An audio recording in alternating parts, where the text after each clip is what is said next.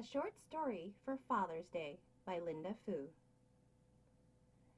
I came home today with a brand new haircut and style, a treat to myself for surviving the recent stressful months.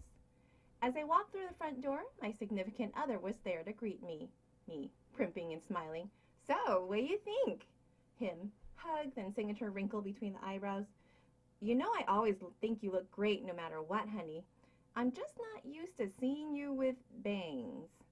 That's boyfriend speak for, I don't really like it, but I love you, so oh well. How amusing. The last time that I confused a man whom I love by choosing to get a hairstyle with bangs was when I was 4 years old. Allow me to elaborate. When I was 3 years old, my biological mother left my father to return to her former husband. For a couple of years thereafter, it was just Dad, a struggling blue-collar refugee from Vietnam, doing his best to raise a little girl on his own. I was almost 4 years old when Dad decided to move us from Nebraska to California so that he could attend auto mechanic school while we lived with his brother's family. Uncle was the only relative and moral support that Dad had in the United States, and Uncle's wife could help with childcare while Dad pursued a new career. Dad and I shared a room at Uncle's house, and I can remember staying up while the rest of the family took their afternoon nap, waiting for the sound of Dad's car turning into the driveway as he came home from school so that I could run out to greet him and tell him all about my day. Dad was my world, but as a child, my mindset was that entire world revolved around me. A disruption came into my world in the form of that woman, willowy with long black hair styled with bangs, who started coming over to dinner with increasing regularity.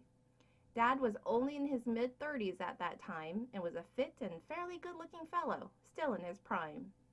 Also, as a single father, what the Vietnamese affectionately call gà trống nuôi con, or a rooster raising a little chick on his own, he generated a sort of attraction for a certain type of woman.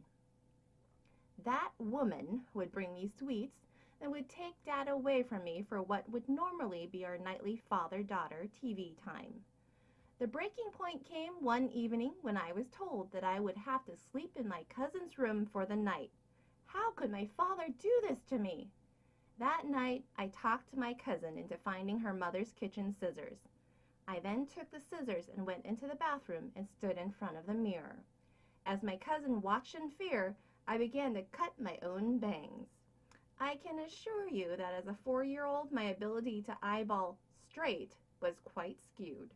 Not to mention the, oh, just a little bit more here to fix that. Oops, just a little more. I'm sure you can imagine the horror in Dad's face when I presented him in the morning. When asked why I had done it, I yelled with all the righteousness in the world, "Because you love that woman more than me."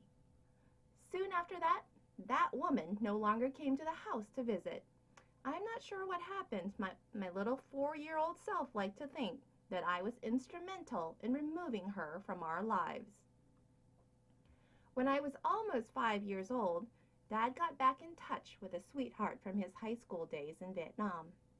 This former girlfriend, who would eventually become my real mom, was currently living in France and also searching for her own path in life. Their conversations via long-distance phone and letters sparked feelings that led to a marriage proposal and scrambling to get papers in order for her to immigrate to the United States. By this time, Dad and I had moved back to Omaha, Nebraska. Dad had gotten a job at a paper manufacturing company and was fixing cars on the side. I was starting kindergarten and realizing that my world could expand beyond just the two of us.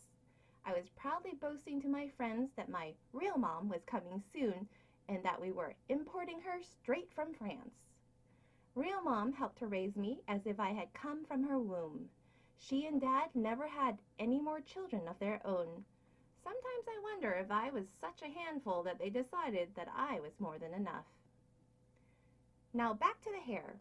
Aside from the obligatory Asian grade schooler with bob cut and bangs look, I have never felt confident enough to wear bangs as a grown-up.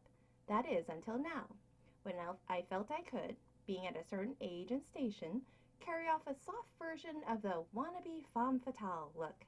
And this time, the haircut as a statement is all for me. So on this Father's Day, I'd like to say thank you, Dad, for all the sacrifices that you have made for me to have a happy childhood and in raising me to become a strong, independent woman. And thank you for not leaving your willful child somewhere on the side of the road between California and Nebraska.